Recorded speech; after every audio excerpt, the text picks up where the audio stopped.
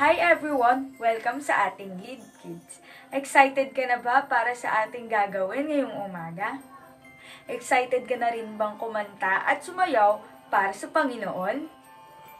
Huwag na huwag nating kakalimutang tuklasin ang aral sa likod ng ating Bible storytelling mamaya.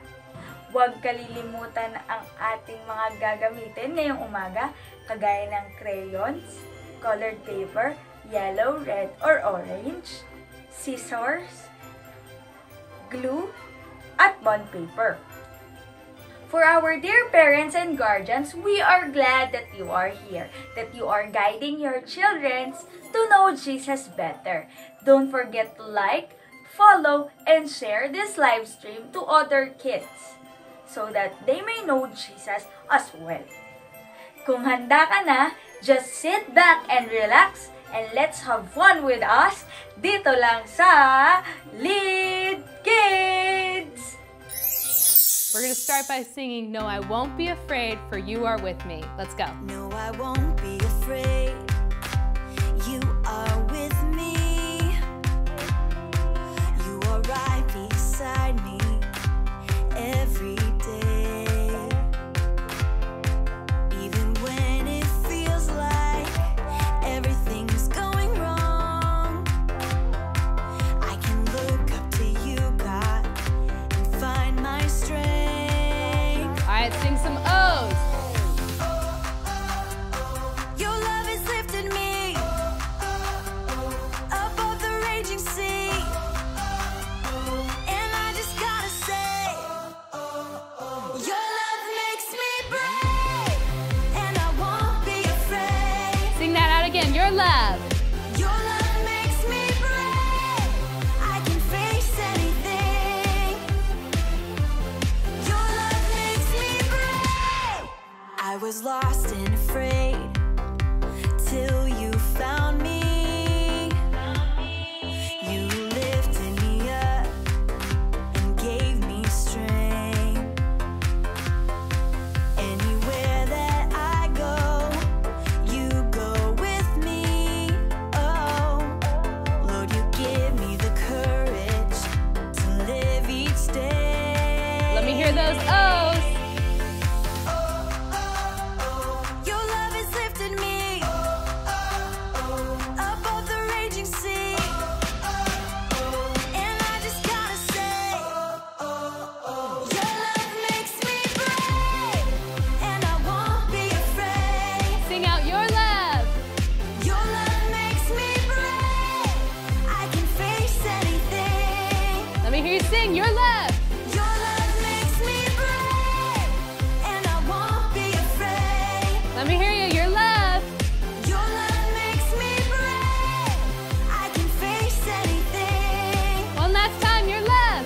Your love makes me brave. Your word will light my way. Your word will help me to stand. I know I'm safe with you. I know I'm safe with you. I know I'm held in your hands. Sing your word will light my way. Arms up like this.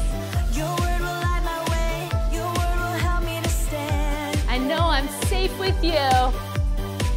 I know I'm safe with you. I know I'm held in your hands. Sing out your love.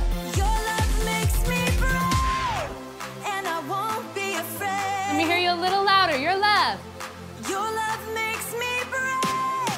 I can face anything. All right, as loud as you can. Sing it out. Your love makes me brave, and I won't be afraid. Your love. Your love makes me brave. I can face anything. Sing out your love. Your love makes me brave. All right, now we're going to sing that again. Your love. I want to hear you real loud. Your love makes me brave. All right, last time. I want to hear you as loud as you can. Your love makes me brave. Your love makes me brave. Hello! Handa na ba kayo para sa panibago nating Bible story para sa araw na ito? Halina at samahan niyo akong pakinggan ang unang yugto ng kwento ni Moses. Siya ay si Moses. Si Moses ay isang Israelitang ipinanganak sa Ehipto noong panahong ipinapapatay ng hari ng Ehipto ang lahat ng lalaking sanggol. Nakita ni Moses ang hirap na tiniis ng mga Israelita dahil sa mabibigat na gawain. Ngunit ang Diyos ay may plano kay Moses. At sa Ehipto na lumaki si Moses kasama ang parawan. Nang binata na si Moses, nakarating ang balita kay parawan tungkol sa maling ginagawa niya, kaya ipinapatay siya nito, ngunit siya ay nakatakas at nakarating sa Midian. Pagdating niya sa Midian, ay dumating naman ang 7 anak na babae ng pari roon upang sumalok ng tubig at painumin ng kawan ng kanilang ama. Ngunit may dumating na mga pastol at itinaboy sila. Nakita ni Moses ang pangyayari, kaya sinaklolohan niya ang mga babae at tinulungang magpainom sa kawan. Nalaman niya ang pagtatanggol na ginawa ni Moses sa kanyang mga anak at ipinatawag niya ito. Mula noon, doon na nanirahan si Moses at ipinakasal sa kanya ni Jethro ang anak nitong si Zipporah.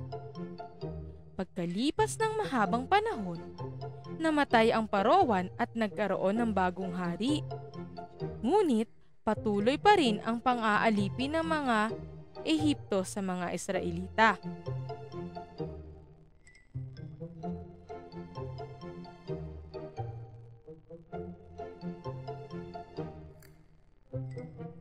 Narinig ng Diyos ang kanilang daing. Nakita niya ang kalagayan ng mga Israelita at siya'y nahabag sa kanila.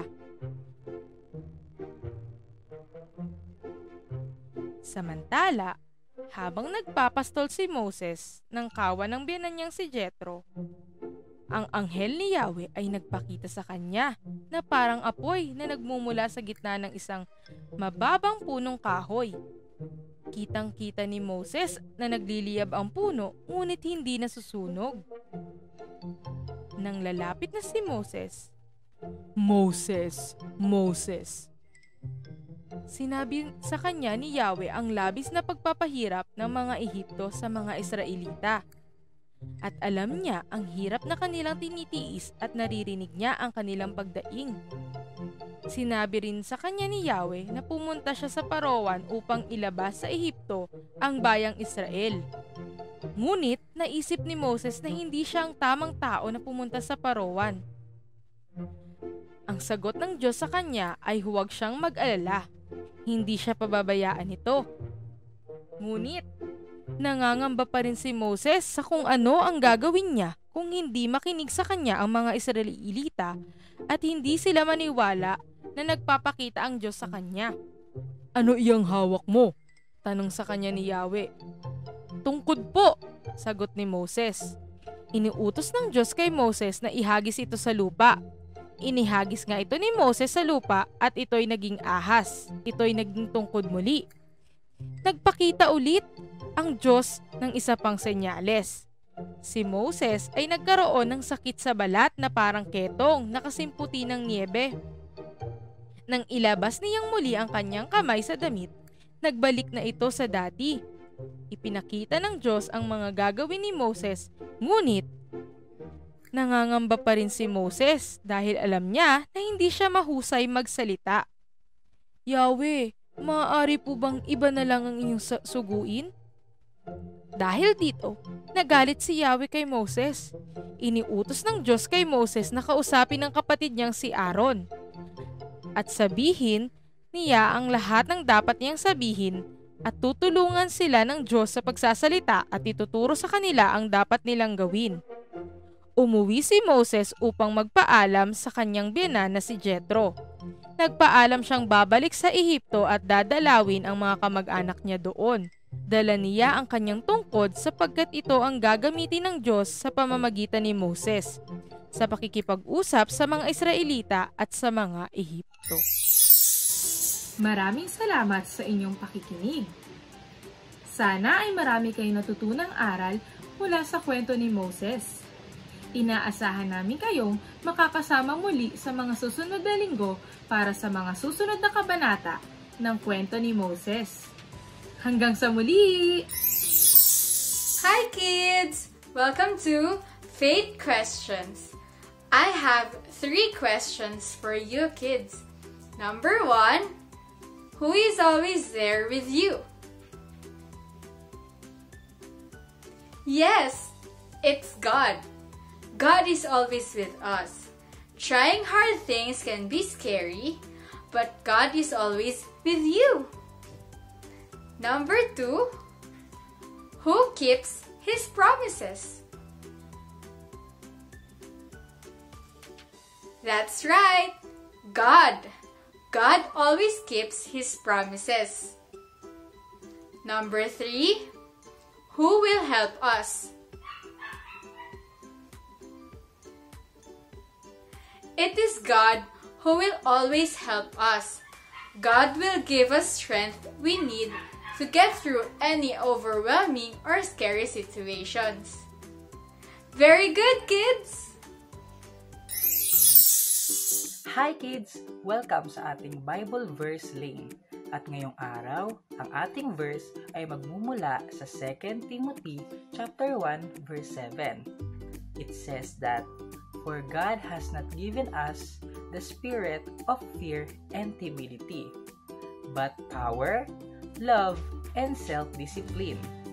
Ulitin natin, 2 Timothy chapter 1 verse 7. For God has not given us the spirit of fear and timidity, but power, love, and self-discipline.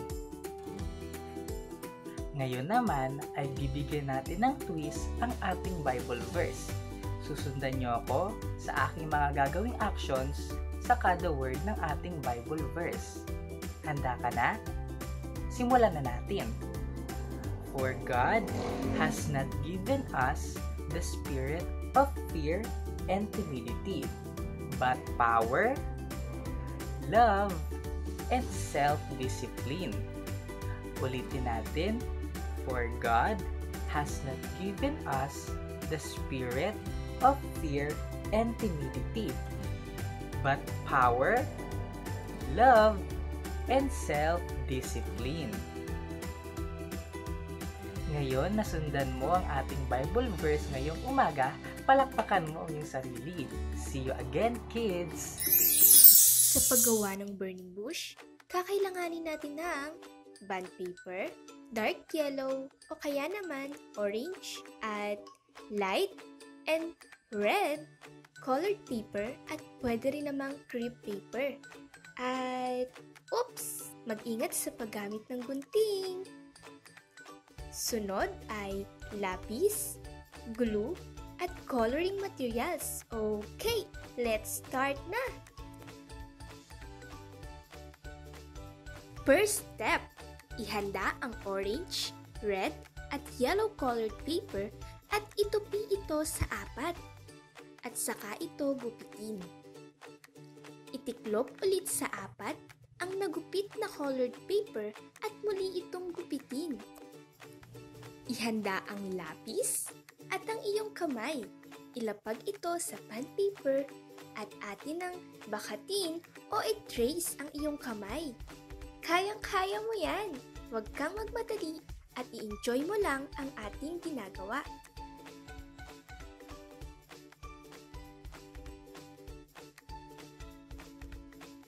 Sunod naman ay i-highlight o linawan ang gilid ng na-trace na kamay gamit ang kulay brown na crayons, oil pastel, or any coloring materials.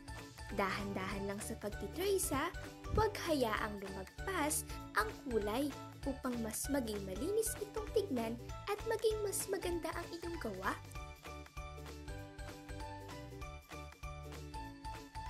Ayun! Kita mo yan? Malinis! Next step ay kulayan ang loob ng na-trace na kamay ng kulay brown na pangkulay. At be careful ulit sa pagkulay ha, slowly but surely.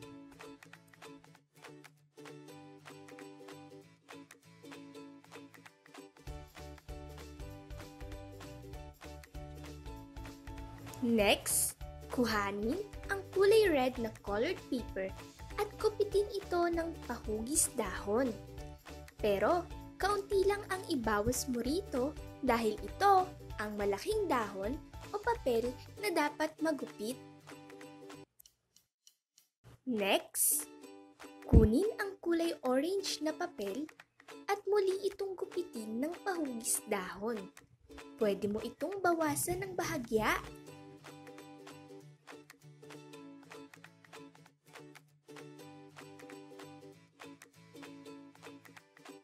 Panghuli, gupitin muli ang kulay dilaw na colored paper o crepe paper at pwede mo naman itong bawasan at gawing mas maliit ang hugis kaysa sa mga nauna.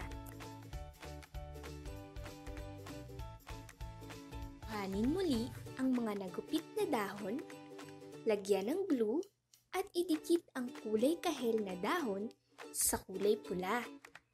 Dahan-dahan lang sa paglagay ng glue.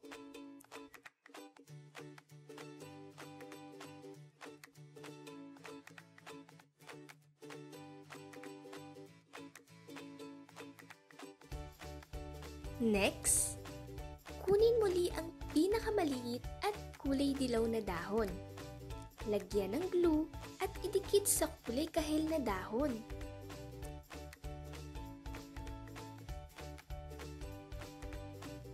Kapag napagdikit mo na ang tatlo, pwede mo na itong idikit sa daliri ng na-trace na kamay. Maaari mong pagtabi-tabihin ang mga dahon hanggang sa magmukha itong puno, hanggang sa dumami ang bawat dahon at ikaw na ang bahalang magbigay ng hugis dito. At tsaran! Tapos na ang ating burning bush. Diba? Madali lang gawin? Dahil dyan, isang malaking congratulations, kiddos!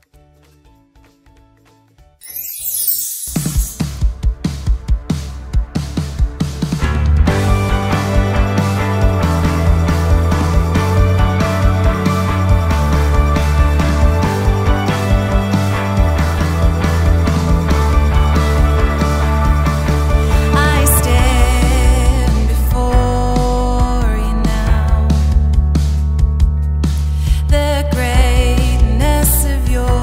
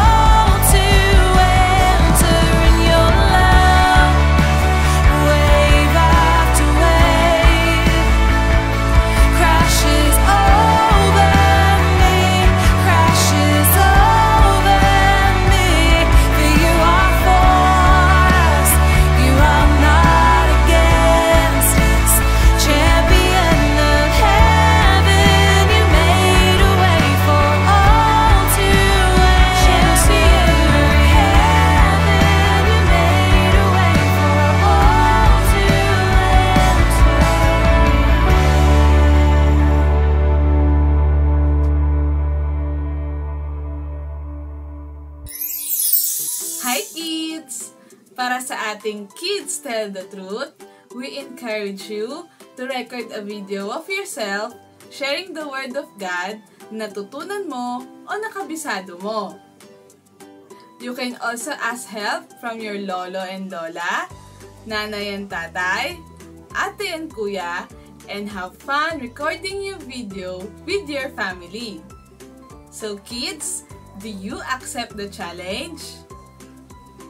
Yes, because we believe that kids tell the truth and that is with the Word of God. See you next week! Hi kids! Did you enjoy our Bible adventure and crafts for today? Together, let us all be reminded to always keep our heads up because God gives His hardest battle to His strongest soldiers. And He will always give us the strength to be able to handle things and when we think we can't go on. He will give us the joy when we think we should be discouraged. He can always make a way when it looks impossible. In the long run, it's much easier with Him by our side. And do not forget our Bible verse for today in 2 Timothy chapter 1 verse 7. For God has not given us a spirit of fear and timidity, but of power, love, and self-discipline. And to our dear parents and guardians, do not forget to take a photo with your kids while watching and send it to us. Like and comment down below what kids have learned this Sunday. And share this video and get all live notifications from our page. Let's pray. Dear God, we don't ask you to make our lives easier, but we ask you to give the strength to face all our problems. If today we lose our hope, please tell us that your plans are better than our dreams. We need you more than ever. And thank you, God, for all the provisions and blessings you give each day. Amen. I hope you enjoy and learn something today. See you ulit next week, Sunday, 9:30 a.m. dito lang sa Lead Kids! Paalam!